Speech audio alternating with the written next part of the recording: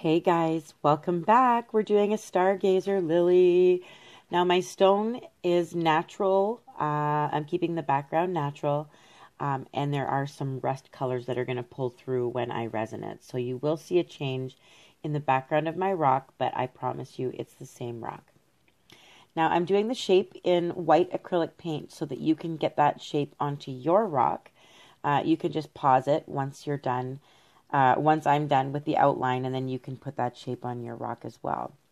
I am using a Martha Stewart sponge dauber to fill in where I've put the petals for my lily, and I'm going to do 2 coats. I love using a sponge to fill it in because it gets in all the little nooks and crannies and pits and bumps, and it gives great coverage, and there's no paintbrush lines all over the place too. So with acrylic paint, that can be really noticeable. So I sponge on 2 layers, 2 coats, and start with a nice bright white flower. Now, if you have not seen a Stargazer Lily before, they are absolutely gorgeous. One of my favorites out of the lily family. So I thought that I would try and paint one up with you guys. I have done them before, but it's been a couple of years, so I'm looking forward to this one today. We will be adding a little bit of glitter and a little bit of hologram, but there won't be any gold. So if you want to add gold, you can. I might do another lily in the future with using some gold for sure, but we will see when that's coming out. Because I am super busy during the summer. So what I've done once that white was dry is now I'm taking a sponge dauber and I'm using a nice magenta color. And I'm just going in to each petal and smudging on a layer of that magenta in each petal. We're going to be outlining everything and defining the shape of the petals and everything very soon. But for now, just go in to the center of each petal and sponge on, blend it on nicely. If you go too far out to the edge, you can always add some white once that magenta is dry and kind of fix that up. Now I'm using some dark berry wine, and I'm going in and I'm just darkening up just the center of those magenta areas now. Now I'm going to do on the smaller 3 petals on the outer edge the same technique. Make sure you don't paint all the way out to the edge of the petals. We want to keep those bright white.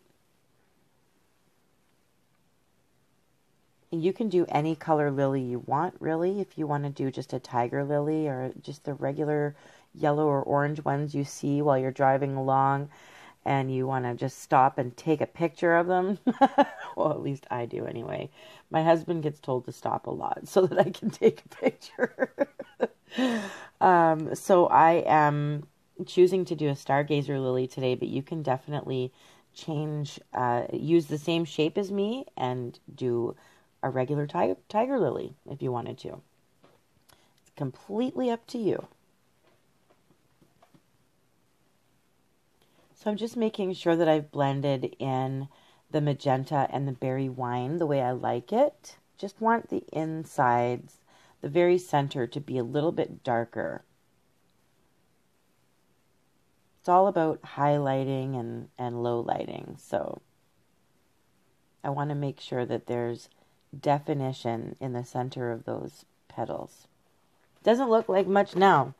Looks like a big old pink and white blob on a rock, but we're going to turn this into something absolutely gorgeous. I promise. Starting to come together. Keep in mind also that ring of rust that's on this rock, that's all natural background. If you have a beautiful stone that you want to show off the background, this is a perfect thing to put onto it because you can show it all off. Same with my last tutorial as well with the dotted elephant. I like to really show off and appreciate the beautiful colored stones that we find or purchase. And so I don't like to cover up too much, but I still want to put something beautiful on it. So this stone is going to change quite a lot once I seal it with resin. And if you want to see what your rocks are going to look like after you seal them, always run them under some water, and then you'll be able to see all the colors that decide to come out and say peekaboo, because a lot of it you don't even realize until it's sealed. Like, wow, this is really nice. That's why I like to look for rocks underwater. Not with my face underwater, but I like to look at them while they're underwater at the beach or the lake, wherever. Their natural colors come out when they're underwater.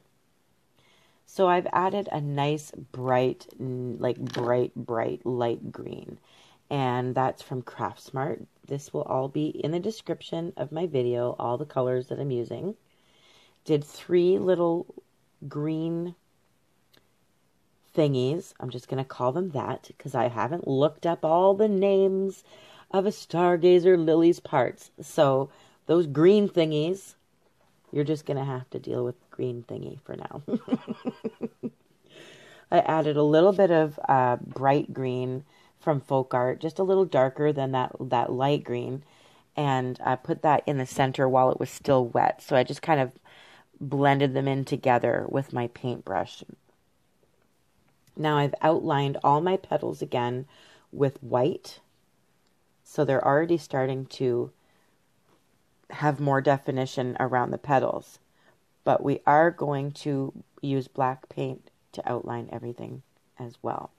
Make sure your petals look a little wrinkly, because Stargazer lily petals, or a lot of lily petals actually, have a little wrinkle to them. So make sure that they aren't just straight lines everywhere. Make them look more flowy and natural.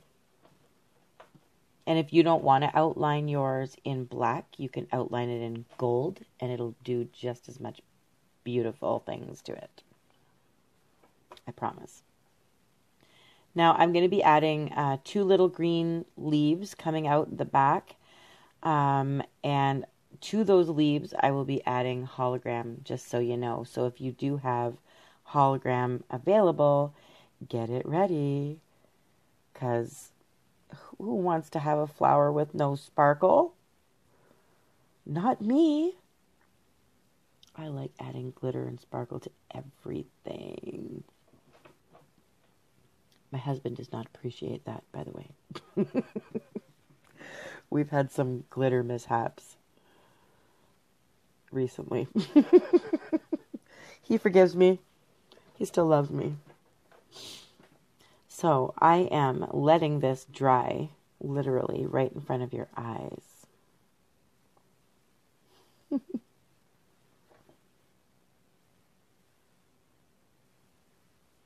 Now I will be adding a little bit of the hologram paint as well to the green in the center. Just a little bit. But I'm going to add nail glitter to my petals now. It's like a pink nail glitter. I will have the link in the description. It's nail shell powder or nail chrome pigment powder, and you can get them in all different colors, and it does beautiful things to my artwork, so I highly recommend. It lasts forever. A little goes a long way, and I just put a little bit on my petals because I want to give it that nice glittery effect just on the pink areas. So the color I'm using is pink, and then I'm using DuraClear gloss varnish over top of that glitter so that it stays put. And then I got to let that dry.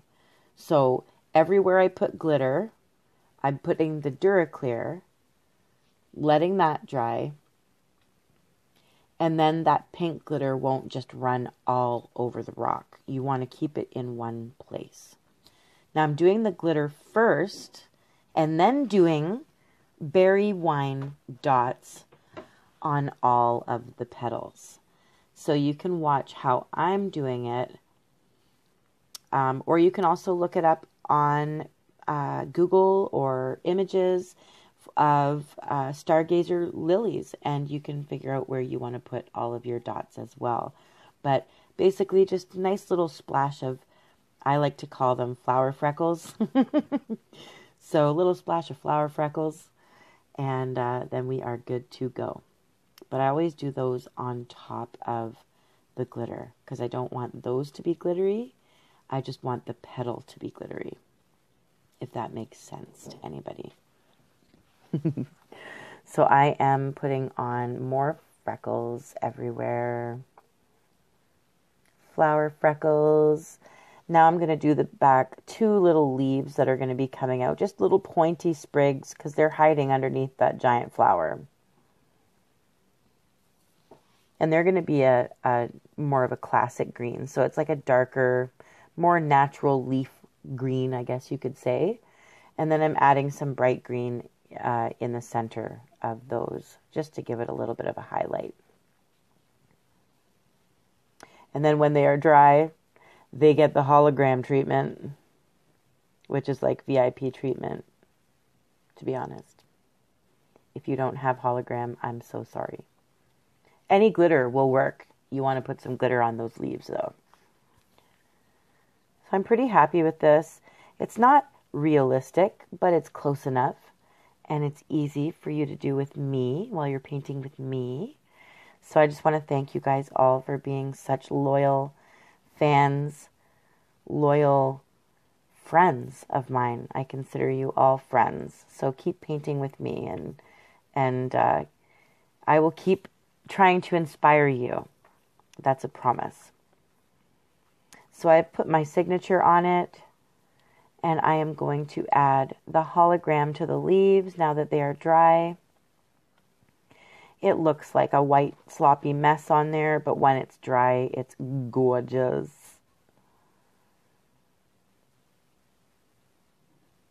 Kind of looks like glue with sparkles in it, which it kind of is, I'm sure. But I don't know for sure, so don't correct me. There we go. I've put some beautiful resin on it. Look at the color that came out in that. I don't feel like it gave you enough time to stare at it with resin, so I added a little clip at the end of this video for you. A little bit of slow-mo. I want you to be able to see the glitter difference between the hologram and the petal glitter that I used. The nail glitter on the petals, I should say. It does wonders, trust me. It looks gorgeous. The rust color came out on my stone and just makes it even more beautiful. So I feel blessed and very happy with my artwork today, and I hope you feel great about yours. Thank you guys for painting with me. Don't forget how much I love and appreciate every single one of you. Take care and keep painting.